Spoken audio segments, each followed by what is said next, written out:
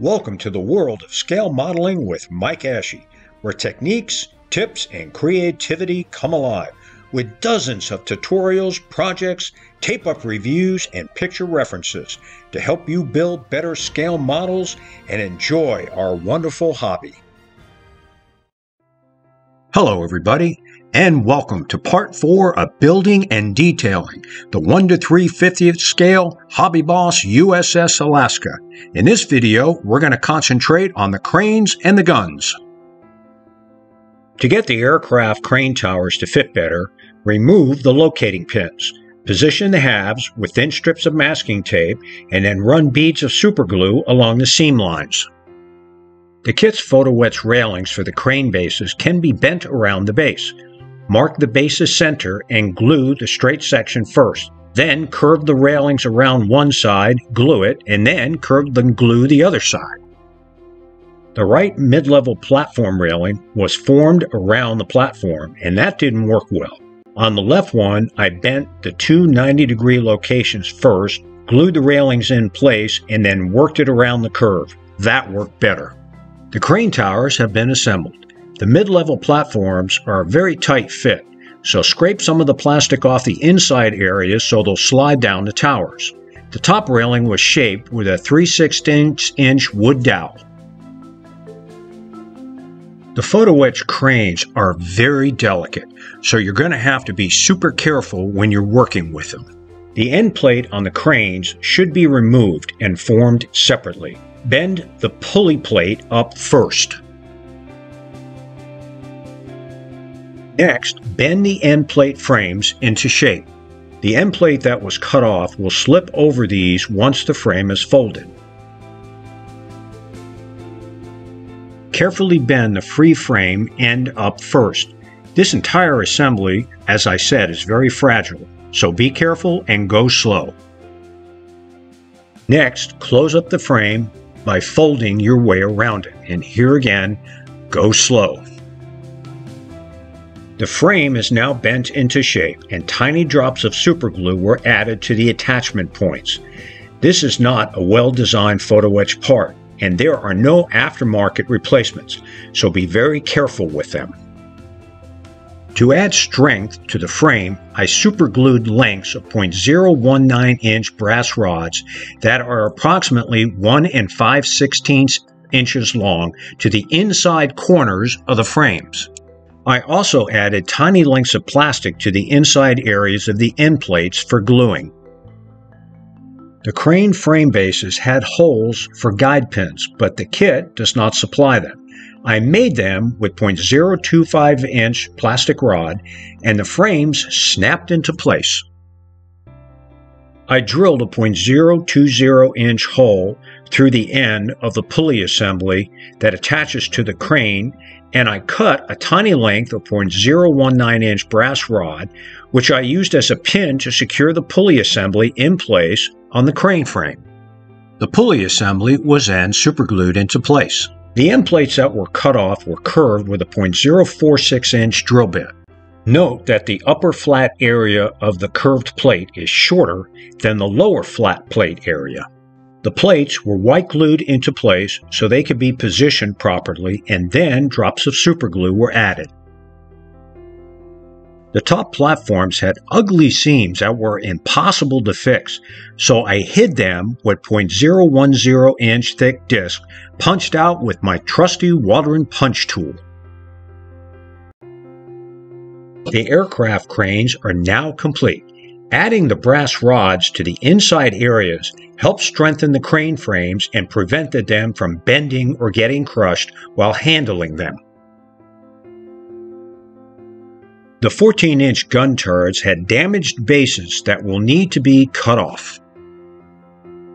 I used the tip of a number 11 X-Acto blade to carefully scribe the edges of the plastic. Several passes cut the plastic deep enough so that it could be snapped off. The edges of the turrets were then sanded smooth.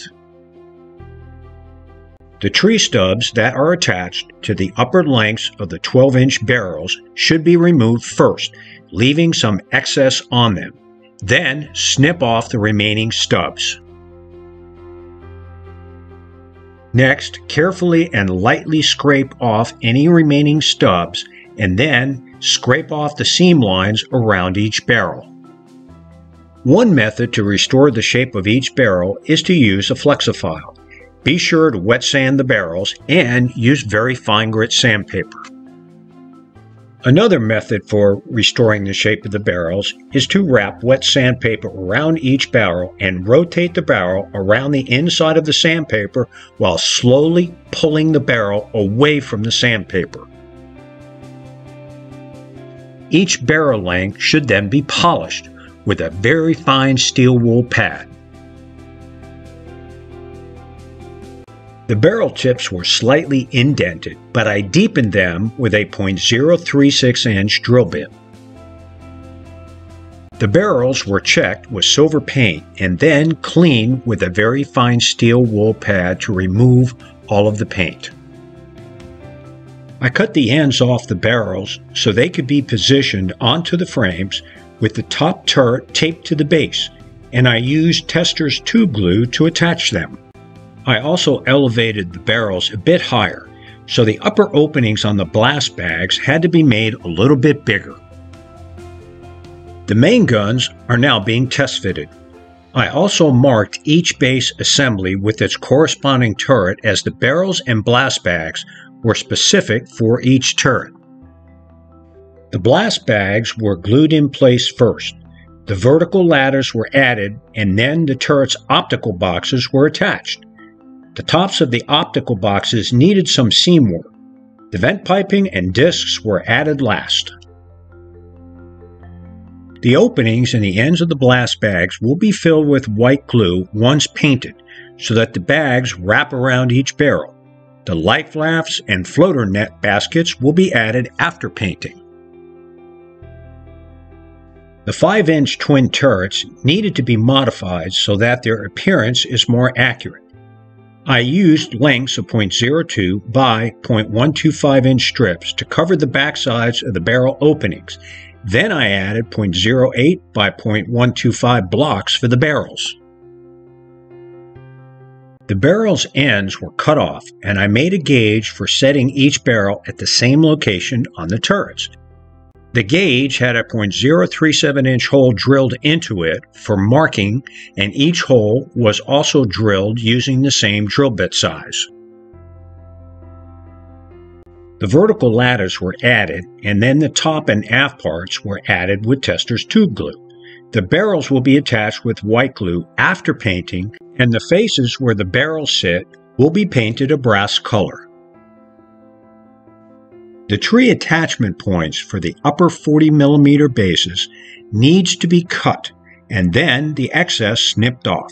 Then scrape and wet sand smooth the stub attachment points.